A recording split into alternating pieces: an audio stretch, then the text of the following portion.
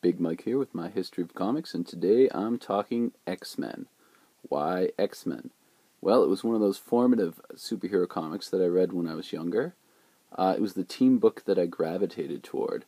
What was it about X-Men that made me into it more than I was into, say, Fantastic Four, Avengers, Teen Titans, or Justice League, any of the other big superhero teams? Part of it was the characters. I really responded to Wolverine, Nightcrawler, Colossus, etc. More so than kind of the all-star team of the Justice League that would just go out and kind of do their job and fight bad guys.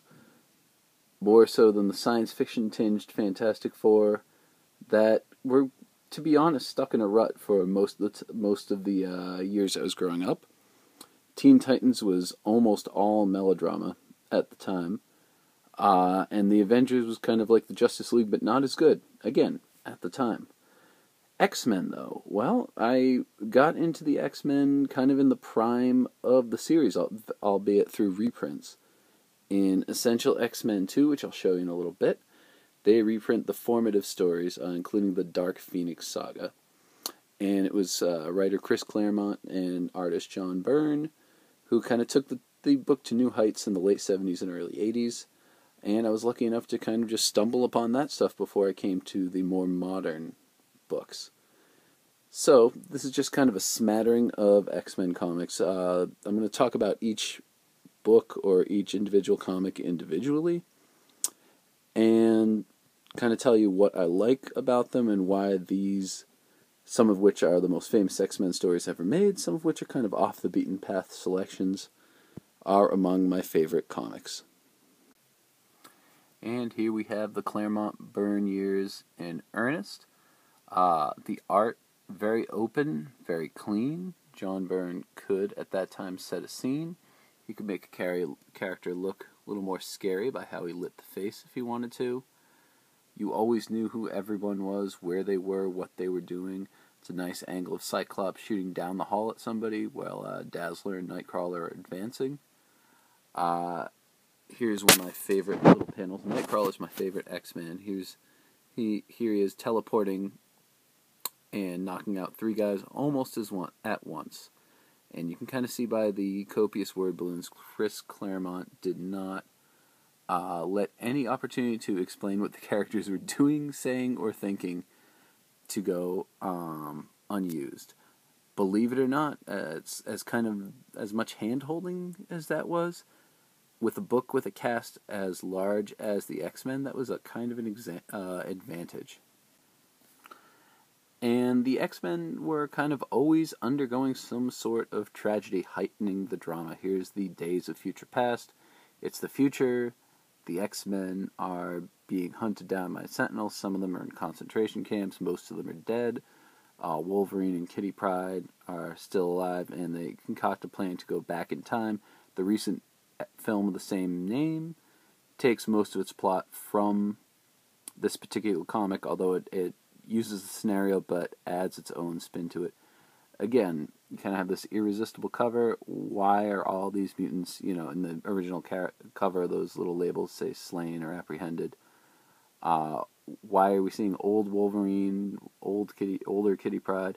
Why are all these mutants either dead or caught? What is going on here? Claremont and Byrne could really set a scene that would be instantly catchy to a reader. What really sold me was the character moments. You could tell how each character related to each other, how they felt about each other.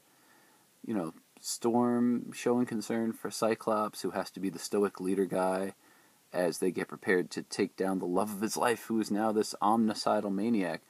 I mean, it was exciting stuff, but the fact that you could get into the character's head, see what was going on with them, while at the same time, you had action, and kind of action that didn't really advance the plot much. Here's Colossus, Wolverine, and Nightcrawler just working out in the Danger Room, training. You'd get kind of sequences like this. Again, Chris Claremont, fill it all up with word balloons. Not always the best strategy, but he could make it work. Tom Orzechowski, the letterer, did a great job of kind of making his copious word balloons integrated into the art without covering up anything, I feel like. partly helped by the fact that John Byrne's backgrounds were somewhat sparse at times, which, again, not a complaint. So, again, it just grabbed me. You had the character stuff, you had the action stuff. It blended it well. As a kid, there's 500 billion X-Men characters. Here alone, you see Beast, Storm, Cyclops, Colossus, Wolverine, Nightcrawler. That's a mere handful. Even at the time, even when it came to the X-Men around 1990, that was only small fractions of the characters that comprised the X-Universe. And as a kid, it's almost like what you see with Pokemon. You kind of got to catch them all. You want to know as much about this universe and these people as you can. Here's the introduction of Kitty Pryde. The X-Men were good with viewpoint characters. She wasn't a part of the team. We readers kind of came to the team through her eyes once she was introduced. So even characters that were familiar ended up being kind of amazing again. She'd marvel at Storm using her powers, grow a little bit scared at Nightcrawler's appearance. She wasn't sure what to make of Wolverine. And we, as readers who might be familiar with these characters already, saw things her way, and it made us look at these familiar characters with a fresh set of eyes. So, again, here's kind of the soap opera aspect. She is a teenager. She doesn't know what's happening to her as her powers manifest. The metaphor for puberty is pretty obvious. Metaphor was kind of a big thing with X-Men, as we'll see in the next selection I show you. In particular, mutants were hated and feared in the Marvel Universe, so it could stand for any kind of prejudice you want, and you're put on the side of the underdogs. Captain America, Iron Man, and Thor, the Avengers, they're heroes, but they're not underdogs. They're already out there as beloved public figures, whereas the X-Men were hated and feared. And, as a teenager, you can kind of relate to that. You're not sure what's going on with your life yourself. Everything's very dramatic. Everything's heightened. The X-Men reflected that, especially under Claremont, more so than any other superhero team, until they all started kind of copying the X-Men and making the angst the main emotion right at the forefront. Marv Wolfman and George Paris did a great job making New Teen Titans an amazing comic, but again, it was kind of in the X-Men mold, and soon, like I said, Batman and the Outsiders, all sorts of other super team books would come along that would be not exactly X-Men clones, but using the X-Men formula. One of the seminal X-Men stories, God Loves, Man Kills. You gotta love that melodramatic title. The enemy here wasn't, the typical supervillains they'd face. Magneto, although he was far from the typical supervillain. The Juggernaut, the Sentinels, the Hellfire Club, the Brotherhood of Evil Mutants, any of that. It was a guy with a crusade, a regular human who wanted to stamp out the mutants through multiple means, but partially through fanning the flames of prejudice. So the X-Men were behind the eight ball again, not just because they had to fight, but because they had to win over the public as much as they can, which is kind of an uphill battle for them. An iconic panel in which the main villain, William Stryker, also the main villain of the film X2, X-Men United, human? You dare call that thing human? Looks to Nightcrawler, the least human-looking member of the team, and kind of tries to use him to, again, fan the flames of fear in the people watching. And it's kind of easy to do that when you're seeing something not as a human first, but judging by its appearance, judging by his demeanor, which again, as a teenager, as an adolescent, you can kind of relate to that. It's like, look under the skin, see the real me, everybody, not this surface that is easy to judge, even though, again, as teenagers, we'd kind of decorate our surface however we wanted in an effort to reflect the real us. Which, again, you can kind of relate to superhero costumes with their symbolism. Less so in X-Men, but, Batman wants to look scary, so he dresses scary. Superman is dressed in bright primary colors.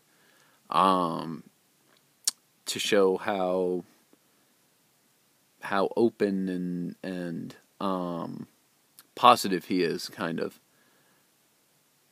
I'm kind of losing my point, but basically, as a teenager, you could kind of relate to superheroes in general, but with the X-Men's added underdog status and the fact that people all around them thought they were these weird alien things, and as a teenager, everybody thought, well, no one can understand me. That aspect of the X-Men really hit home. Of course, you could just use the X-Men for a rousing, fun story, too. This is one of the earliest Marvel trades, X-Men The Asgardian Wars. I believe it was collected in trade paperback in the 80s, mostly because the artist was Art Adams, one of my favorite artists who put a lot of detail into his work and was kind of the forerunner of a lot of the artists who would later work for Image, like Jim Lee, Rob Liefeld, Todd McFarlane. Although, to be fair, I think Art Adams was far more talented and had a better work ethic than a lot of those guys. Not all of them, but a lot of them. But if you look at kind of his tendency to put lots of lines into things and distort things anatomically, you can see the future of the artists who would gain greater popularity at Marvel and then form their own companies right there. I'm sure a lot of young artists at the time looked at this type of material and thought, ooh, I want to do that.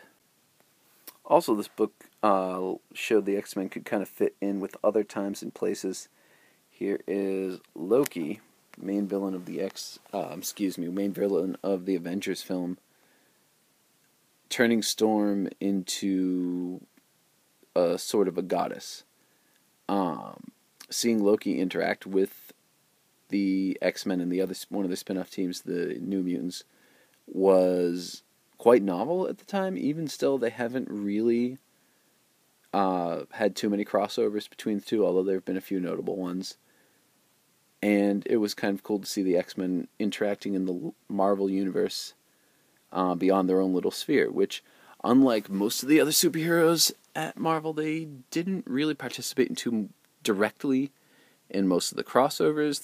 There was the occasional guest appearance by Spider-Man or Spider-Woman or the Avengers or whomever, but those were few and far between. Mostly the X-Men was a story in and of itself. It was a team that was kind of isolated from the larger goings-on at Marvel.